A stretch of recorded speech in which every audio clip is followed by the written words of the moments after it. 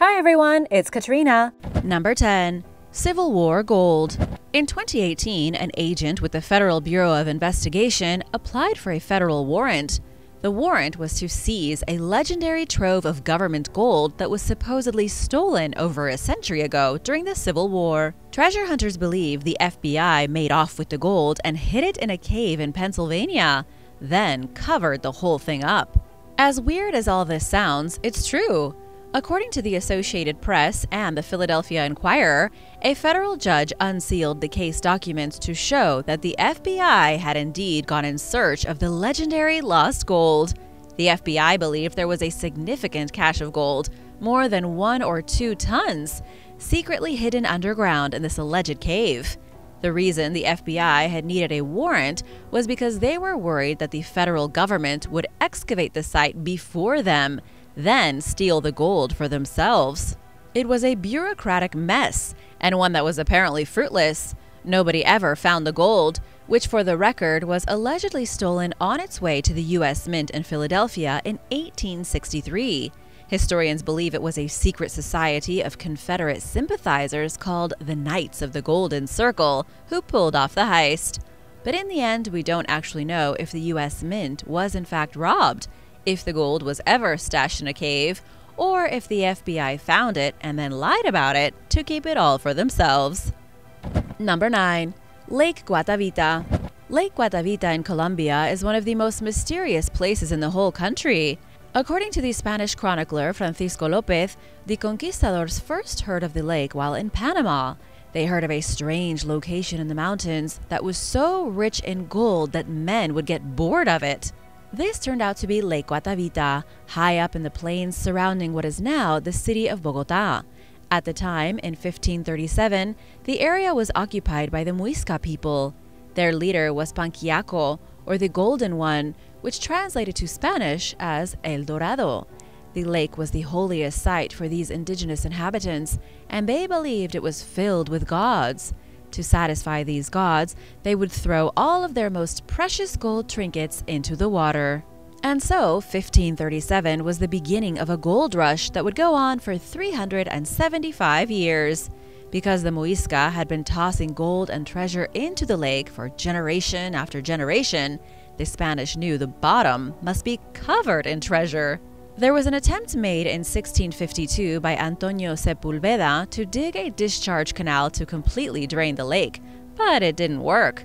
English adventurers came and also tried to dive to the bottom, as did the Germans. And then in 1912, the government tried to drain the lake using new technology. But as far as we know, the treasure is still down there, and nobody has been able to find it. Although there are still some conspiracies that say the government did find it and simply kept it all for themselves back in the early 20th century. Number 8. The most ancient crown. Back in 1961, an Israeli archaeologist named Pesa Bar Adon accidentally found a massive hoard of ancient relics. Among these relics was what researchers say is the oldest crown in the entire world. It happened while Bar Adon was rappelling down a sheer cliff in the Nahal Mishmar region of the Dead Sea. He came across a cave that was like something out of Aladdin, an actual cave of wonders. Inside the dark confines of the cavern were over 400 prized artifacts made from ivory, copper, and bronze. These fantastic treasures dated back to the Copper Age, or around 3500 BC, but possibly even earlier. But by far, the most spectacular treasure of all was the crown, dated at 6,000 years old. It doesn't look like your typical crown, and it certainly wasn't studded with an assortment of diamonds and jewels. It's merely a circular piece of copper with what appear to be vultures decorating it, and some horn-like protrusions along the top. It definitely would have been imposing 6,000 years ago, but it doesn't look like much now. There was even a matching bronze scepter with similar antler-like protrusions. In the end, the treasure hoard still remains a mystery. Nobody knows why anyone would stick so many priceless goods into a cavern, or who wore this fabulous crown. Number 7. Mosby's Treasure. There is said to be a treasure of immense value hidden in the forest of Fairfax County, Virginia. The treasure was worth $350,000 when it was buried in the 1800s. Today, it would be worth over $6 million. It all started with John Mosby, a Confederate partisan ranger, also known as the Gray Ghost for his lightning-fast raids and his ability to elude pursuers from the Union Army. It was in 1863 that Mosby took command over the 43rd Battalion Virginia Cavalry. These men were trained in guerrilla warfare. They didn't fight on the front lines, but instead snuck into camps at night to take prisoners and steal spoils. One of these raids was conducted on March 9, 1863. Mosby and his group of men raided the Fairfax County Courthouse in the middle of the night. And that was where they found $350,000 in gold and jewelry, a collection of countless heirlooms that had been taken by Union troops from homes in the South. Mosby and his team of rangers quietly left Fairfax, but on their way back to friendly territory, they came across a large detachment of enemy soldiers. To keep the treasure safe, Mosby and his most trusted sergeant left their detachment and buried the treasure under a tree. But that treasure was never seen again. At least not officially. Some say the sergeant double-crossed Mosby and went back to steal the gold, while others say Union soldiers found the hiding place. Some even say it's still buried there, but no one knows for sure. And now for number 6, but first want to give a big shout out to Says Who and Leon Welch. Thanks so much for watching and spending time with us. If you are new here, welcome, and be sure to subscribe if you haven't already. Number 6, Victorio Peak Treasure. There is a great towering mountain in New Mexico called Victorio Peak, not far from the city of Hot Springs. It's here where one of the most famous treasures in the United States is supposedly hidden. Back in November of 1937, Milton Doc Noss, a local deer hunter, went in search of fresh water. That was when he found the entrance to a mysteriously hidden tunnel near the mountain's peak. Even stranger was that he found an old ladder that someone had placed there before, and it led deep into a cavern in the mountain. Deep inside, he found a chest filled with silver coins. But that wasn't all. There were passageways leading to other caverns, and almost every cave had chests full of gold and jewels. It was just too incredible to believe. Gold and diamonds and jewels weren't the only things Milton found inside those passages. He also came across dozens of human skeletons. He never learned who had been in the mountain before him, but soon after the discovery, he established legal ownership over the land and secured mining rights. He ended up extracting at least 200 gold bars from the cave, although there are said to be over 16,000 total. But then Milton started to go a little insane. He allegedly hid the gold bars all over the New Mexico desert. Then, in 1939, he accidentally caused a collapse inside the mountain using dynamite, sealing himself out of his own mine. Milton was murdered in 1949, and over the next 3 years, friends and family tried desperately to find the gold he'd stashed in the desert to no avail. In 1952, the United States Army took ownership of the collapsed mine and forced the Noss family off their own land. It's believed to this very day that the Army found out about the gold, moved in to steal it, and illegally pillaged that family's property. Number 5. Island of Gold. In the Musi River of Indonesia, local divers recently discovered a small collection of artifacts. They came across gold rings in the muck of the riverbed, as well as precious beads and other unbelievable artifacts. The entire riverbed was found to be practically covered in jewels, and these jewels are old. By old, I'm talking over 1,300 years ago, from the 7th century AD. Researchers believe the artifacts at the bottom of the river likely belong to the Srivijaya Empire, and that they may have come from a mysterious lost island of gold. According to British maritime archaeologist Sean Kingsley, divers have been finding bits and pieces of the city for the last 5 years. Coins from different periods, statues of the Buddha, gems, and lots of treasure. Precious metals, temple bells, wine jugs, brilliantly made flutes shaped like peacocks, and so much more.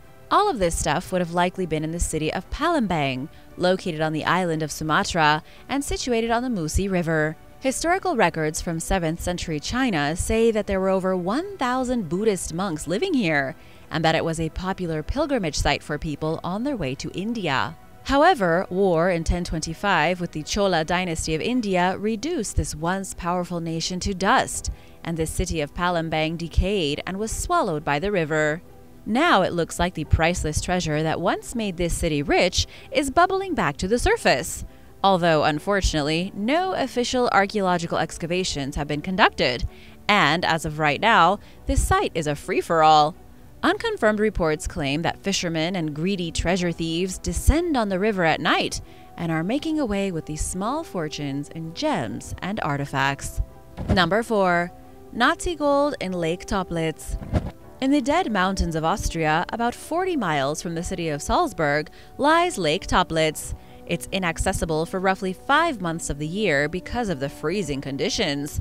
And according to some, the bottom of the lake is littered with Nazi gold. Depending on who you ask, there is some kind of underwater dragon guarding the gold, since many who go searching for it end up dead. We know that in 1944, the German Navy established a testing station on the shores of the lake, testing things like torpedoes and weapons. In 1945, the locals began trying to cash British banknotes. It was crazy because these people had no real access to British currency, yet everyone and their dog was suddenly loaded with British cash. An investigation revealed that they had gotten the money from the banks of the lake, where it was washing up like soggy leaves. This led to some speculation over what else might be hiding in the lake. Clearly, the Nazis had dumped some kind of treasure into the water. It was later assumed that the Nazis had dumped a huge gold reserve from the Reichsbank as well. Not just banknotes, but solid gold and platinum, famous works of art, and jewelry. Many covert missions to discover the treasure came and went over the years. A team of Navy divers tried it in 1947, but one of them drowned. And since then, as far as we know, there hasn't been any gold found. Number 3. The treasure of Robinson Crusoe Island. Robinson Crusoe Island is a remote piece of land in Chile protected by UNESCO as a special biosphere reserve. This is really hampering a Dutch millionaire's plans for digging up a massive treasure worth roughly $10 billion. His name is Bernard Kaiser, a Dutch American who has been searching for treasure on Robinson Crusoe Island since 1998. The island was named when the Scottish explorer Alexander Selkirk became marooned in the 18th century, his story later inspiring the famous novel Robinson Crusoe. But the legend of the island goes back even further to 1715, when English pirate Cornelius Webb supposedly buried a stolen treasure from Peru on the island. An estimated 800 barrels of gold ingots, gems, silver, and more. And it's all sitting on the island waiting to be discovered. At least this is the legend. Bernard Kaiser has been looking for the treasure for 20 years. And up until now, he's been prohibited from using heavy machinery. This means that he could only use shovels and brushes to look for the gold. But now, the Chilean government gave him permission to use heavy diggers to rip the island apart to find the treasure once and for all. Many Chileans believe the government has done this because they have made a shady backroom deal to take half the money for themselves. Number 2. The Oak Island Mystery. The Oak Island Mystery is either one of the biggest unsolved mysteries ever, an elaborate hoax, or a really weird coincidence. Oak Island is in the Canadian province of Nova Scotia, and ever since the 18th century, people have been trying to find treasure on the island.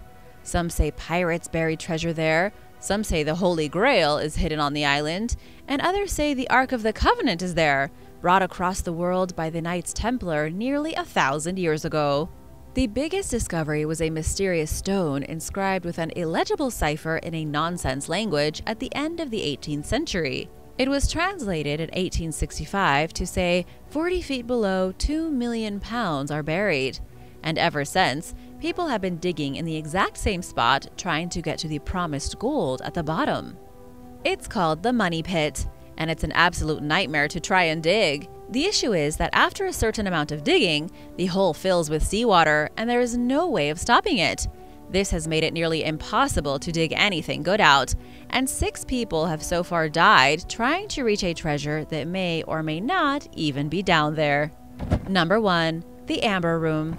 The Amber Room is one of the few enduring mysteries of World War II. The Amber Room was considered the 8th wonder of the world and was a treasured Russian artifact. It was an actual room sculpted by the German artist Andreas Schluter in 1701. Amber was used to coat every last surface of the room, infused with honey and linseed. Then the wooden panels of the room were covered in gold or silver leaf and decorated with dazzling precious jewels. It was a truly monumental and valuable accomplishment. The room was a Russian treasure up until 1941, when Hitler's forces entered St. Petersburg, back then known as Leningrad. The Amber Room was disassembled, put in boxes, and never seen again. To this day, nobody has any idea what happened to it. Some say it was put on a train and brought to a secret cave in Poland, whose location has since been lost. Some say American soldiers found the room and stole the treasure, and still others say it was put on a U-boat that sank and is currently sitting at the bottom of the ocean. Thanks for watching! Which of these treasures is your favorite? Let me know in the comments below, and be sure to subscribe if you haven't already. See you next time. Bye!